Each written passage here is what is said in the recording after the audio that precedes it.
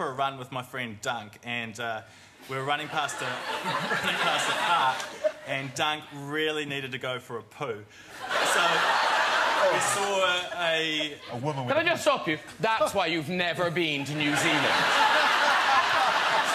So we saw a toilet block, and there was a men's and a woman's, and we ran over to the men's, and he was busting. He really needed to get this thing out of him, and the men's was closed. So at this stage, he didn't even care. So he went over to the women's toilet, and that was closed as well. So he's frantically looking around, where can I go, where can I go? So he ran over to this bush and crouched down behind this bush, and he went, and about 30 seconds later, I saw a big German Shepherd came bounding over, and Dunk pulled his pants up, jogged off, and then about 20 seconds later, the owner of the German Shepherd came over, and she was like, "Oh, Roy, you naughty boy."